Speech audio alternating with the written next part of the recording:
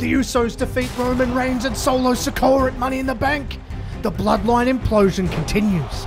And with the final strands of what's remaining, Roman seeks special counsel. My tribal chief, we're under attack. We need to put a shield around the championship. Shield, huh? That's why they call you the wise man. Get it done. And Heyman pulls out his phone and says, "Call Seth Rollins."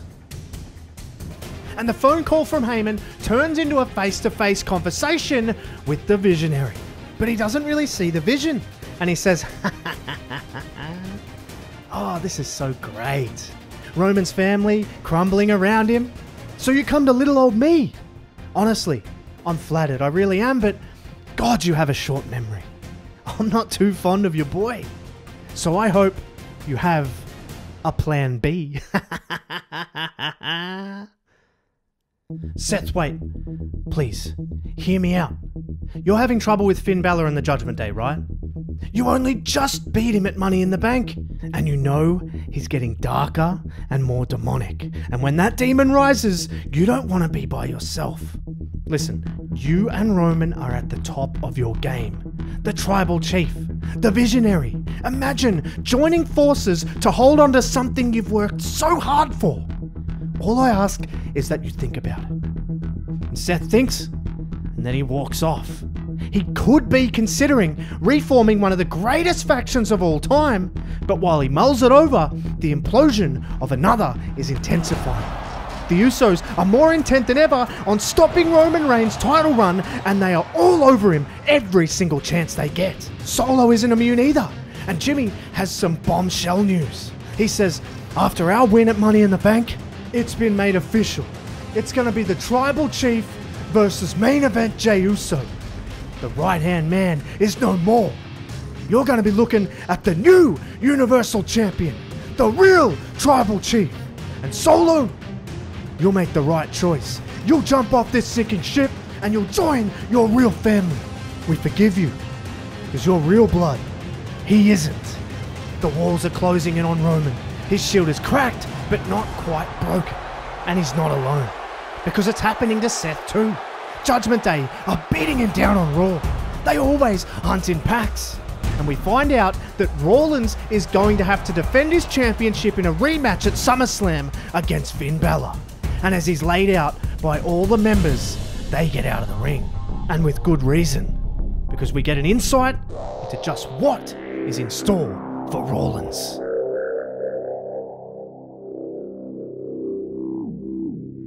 It's time for Seth to face the real Finn Balor from 7 years ago.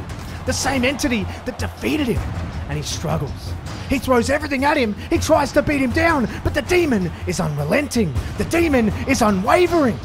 It's easily Rollins' biggest test since becoming champion. But this Seth has evolved over the last 7 years as well. And he fights all the way back into it. And that brings out Judgment Day. But very quickly, they are wiped out. It's Solo Sikoa, and he has Samoan spikes for both. But as he advances towards the ring, someone approaches from behind.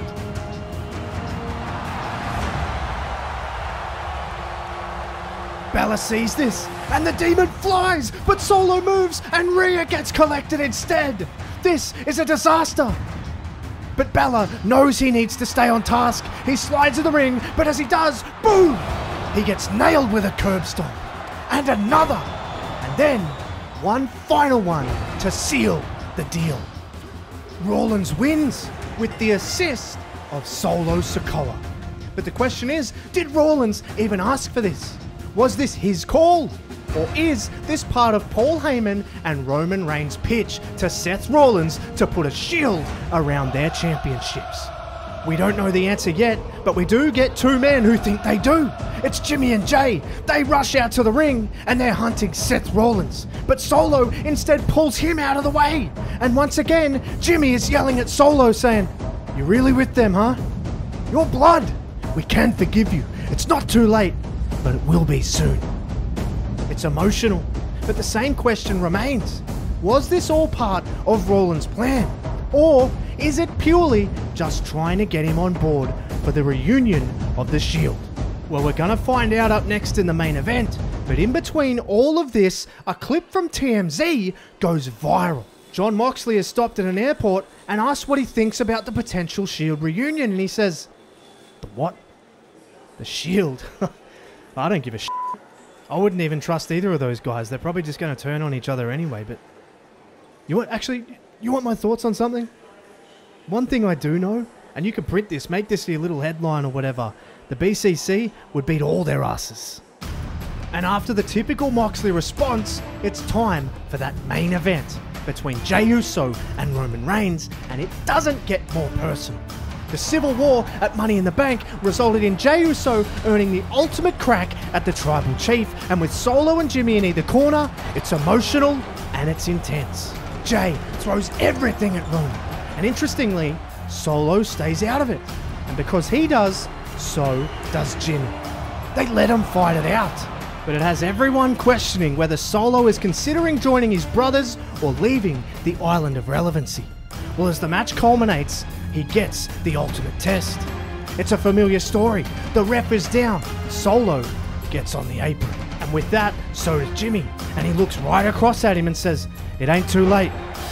It ain't too late to do the right thing. Come back home with us. Don't die on his Shield. Don't do this for him. Do it for us, the real blood." Solo is conflicted, but now Roman grabs Jey and locks in a guillotine.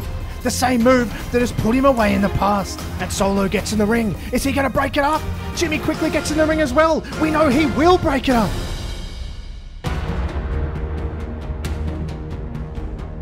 Solo chooses to reinforce Roman's Shield. Jey goes to sleep, and just after, so does his brother. Solo gets him out of the ring, leaving the referee to see Roman with Jey, and he calls the match. Solo stands by the Tribal Chief, the man who bought him from NXT, the man who didn't forget about him in NXT. Solo makes up 2 of the 3 required to forge this new Shield. And with Jimmy and Jey incapacitated, the 3rd joins. Rollins has made his decision, and his decision is to break the Shield again. Roman turns to him and says, "You're not the only one here with a plan B, Seth. I want everyone to meet the 3rd member of the new Samoan Shield, the Samoan Werewolf, Jacob Fatu."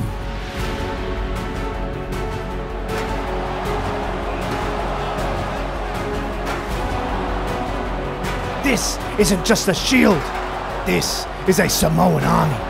Rollins is left injured, with nothing left. And the trio is complete. But not as we expected. Roman Reigns, Solo Sikoa, and Jacob Fatu. A Shield forged by blood.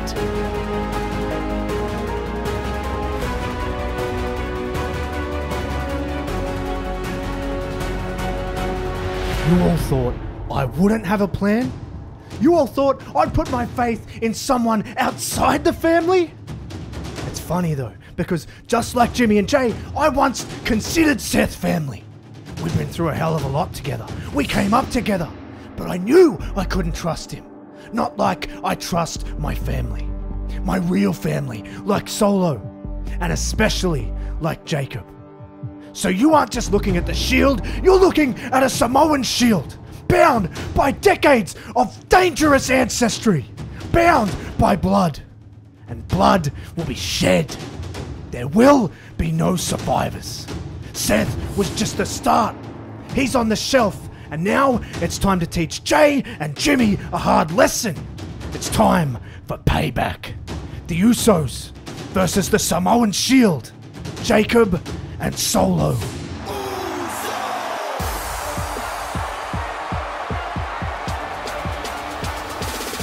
The Usos have Heyman, and before Roman can even say anything, Jimmy lays him out. And they throw him off to the side, and Jey says, "That's our answer to your little challenge. We aren't going anywhere. 3 on 2, it is what it is." Because just like Roman hiding behind his little shield, payback is gonna be a bitch.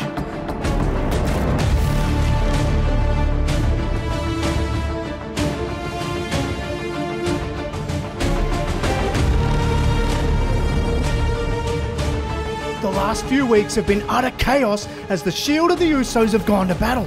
It's all about payback. Payback for the disrespect the Usos faced under the reign of Roman in the Bloodline. But with Roman's soldiers being more dangerous than ever, this match is brutal. Fatu shows exactly why he was brought in. He dominates the match. And he and Solo could be the most intimidating team we've seen in years. But Jimmy and Jay didn't come this far just to come this far. They have the continuity on their side, and they double team their way to getting the match on a knife's edge. Jimmy flies off and he hits a splash on Solo. He picks him up, sends him into the corner, and it's time. The Usos hit the 1D. But as Jay goes for the cover, Roman storms the ring, breaks up the pin, and spears him. They never cared about the result, but they do care about decimating their problems. Jacob Fatu grabs Jimmy and slams the steel stairs into his face, and disgustingly then throws them down onto his body. But back in the ring, Roman and Solo have Jay, and this is eerily similar to how SummerSlam went off the air. Burn it down! After weeks on the sidelines, he returns for payback. Fatu goes after him, but he gets a chair to the gut. Rollins then hits the ring. Solo gets a chair. Seth then runs at Roman, and he gets collected as well. But he's got another one for Solo. And then Roman is able to dip out of the ring. He doesn't want any more of a fired up Seth Rollins, but he won't be able to avoid him long. It seems as though the Usos now have an architect, and he's going to look to construct the demise of Roman Reigns and his Shield. And he begins with a major challenge. Rollins starts off by saying, "Paul Heyman once offered me a shield, and he cited that it was to protect my championship. But it wasn't, was it? It was to protect Roman Reigns. And not just to protect Roman Reigns' title, but to protect Roman Reigns. Because he's always needed it, hasn't he? These guys know all about that. And I'm not cleaning all of this. I've had outside help my whole career. But the difference is, I've changed." And then Jay steps in front of Rollins and says, "F all this. No more talk. It started with civil war, it ends with a war. Survivor Series, War Games, we end it."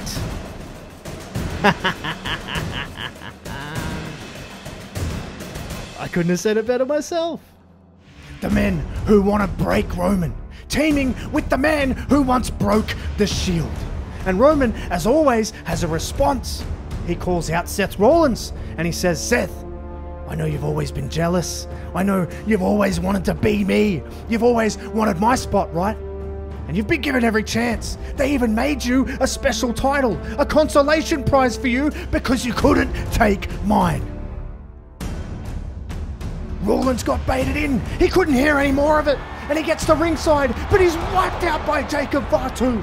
He then gets thrown in the ring, and Roman says, "Solo, lower the cage." We then see backstage in Gorilla, Solo has Jimmy down, and he's also forcing a staff member to lower the cage. Back in the ring, Seth is trying to fight back, but Roman is too much, and now he's one-on-one. Jacob Fatu is standing guard, and Roman goes to work. "Who's hiding now, Seth? Answer me. You think I need a shield? I am the Shield. I was always the Shield." But then at ringside, Fatu gets blindsided with a super kick. It's Jay. He's not going to let any of this happen. He scales the cage. He reaches the top. Reigns has no idea, and Jay leaps off the cage onto Reigns. The place comes unglued. Jay comes to Rollins' rescue this time, and now Roman is 2-on-1. Jay hits him with a super kick, and then Rollins lines him up and nails him with a curb stomp. Fatu is down, Reigns is down, and backstage we see Solo is now down.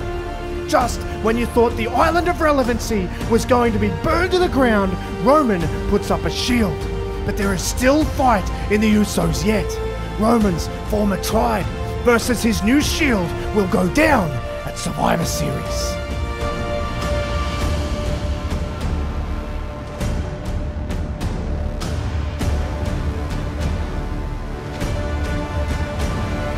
The The Civil War has degenerated into an all-out war, and now we've entered the confines of war games to settle it. And it's not about championships, it's about pride, it's about brotherhood, both blood and the Shield.